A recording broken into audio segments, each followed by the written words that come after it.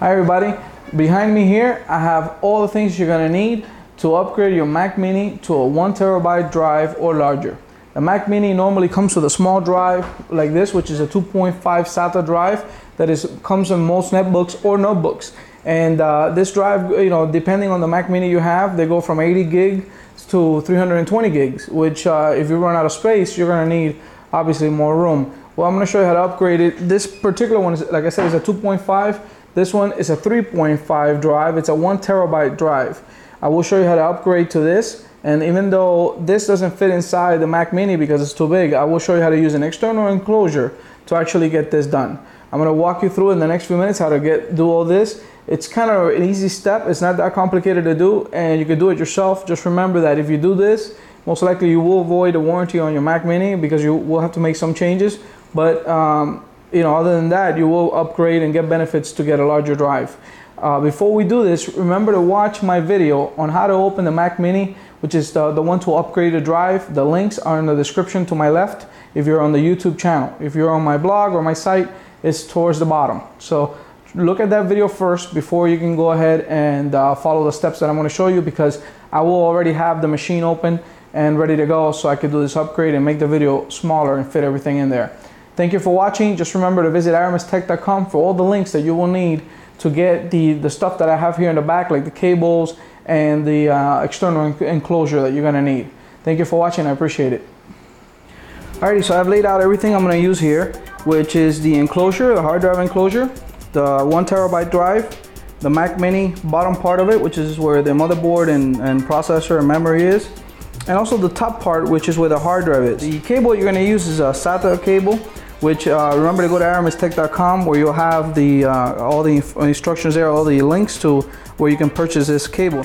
The cable's been shaved on both sides. What I basically did is I grabbed a pair of pliers and I cut both ends here, okay, because the way it looks, it has a similar style of this connection here, but it won't work because when you put this inside the Mac Mini, what happens is the plastic pieces on the side will not allow this to make a correct connection inside. Here's the little cable I shaved on the sides, and this little cable, it's the male side of it, is going to connect onto the inside of the case here. And just make sure it's nice and snug in there. Once it's in there, I already took this out before because I had glued this, but see, it's loose. So you want to go ahead and grab this and either glue it on that end also, or do what I did. I just basically put it nice and tight in there, and then I glued the cable here, so that way the cable will not move from there. Once I glued it in place, it pushes the cable in, so I made it in a way where the cable is always pushing this SATA cable into the connection, so it'll actually look like that. Let me glue this real quick and we'll go to the next step. Alrighty, so I glued the cable already. I let it dry a little bit, so it's good to go. Now that cable is nice and sturdy because it's constantly pushing inward the connection. So what I'm going to do is I'm going to fold it a little bit here in the corner, and if you look here, let me turn this around, there's a little cut here on the Mac Mini on the top, and we're going to take advantage of this little slot so that we can run the cable right through here. So I just want to make sure that it's nice and folded and it's good to go, and I can just put it right through this slot right here so I can do the rest of the stuff. So now we have our SATA cable connected. All we need to do is put it back on the Mac Mini and put it together and run that cable to the back of it. The cable here, once everything's ready, you can basically put your screws back in place. But I will tell you to wait till you get everything going. Once you go here in the back, make sure you run this cable through the top here, and go ahead and you can slide it out through here. So now you see it fits just right in that hole, so that when you close the unit, the cable won't be in place, won't bother it or anything. It will just be nice and neat in there. You can adjust this. It's very flexible to move around. You gotta make sure you put the ribbon cable back here. So I'm gonna go ahead and close everything up and put the machine back, all the screws, so that we can go on to the next step. We're gonna go ahead now and close this thing up.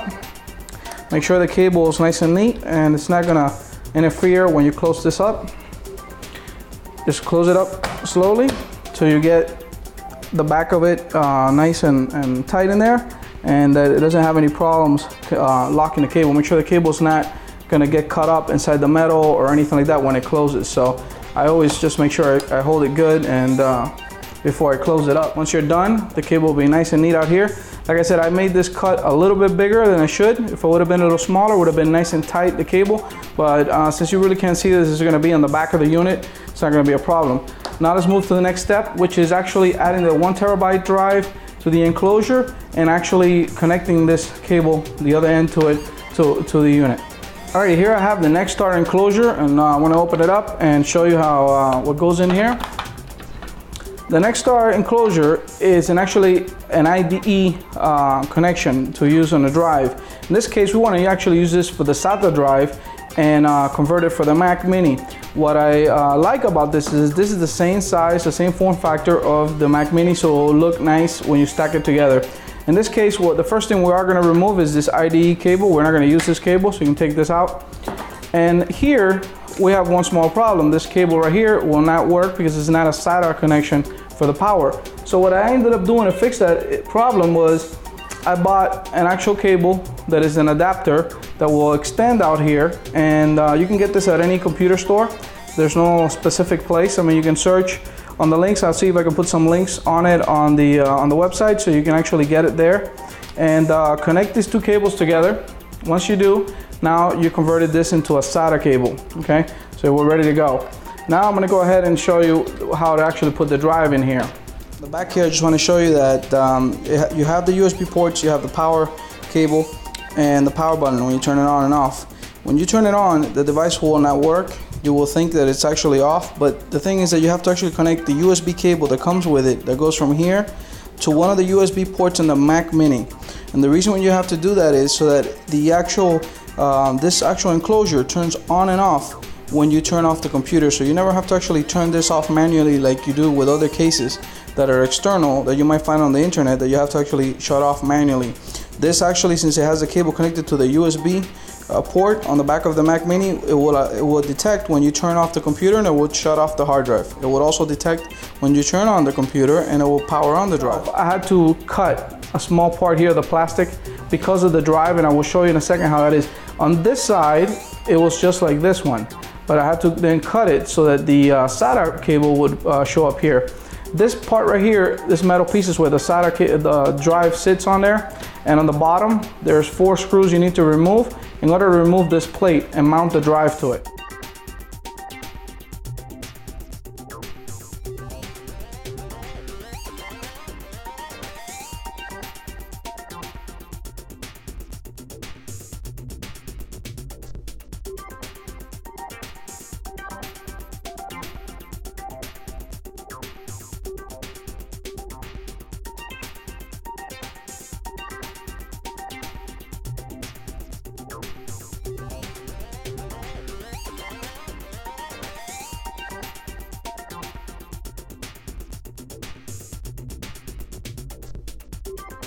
All right, so we have the drive connected and everything's ready to go. So we can go ahead and put this here, turn it around and connect the power cable to it.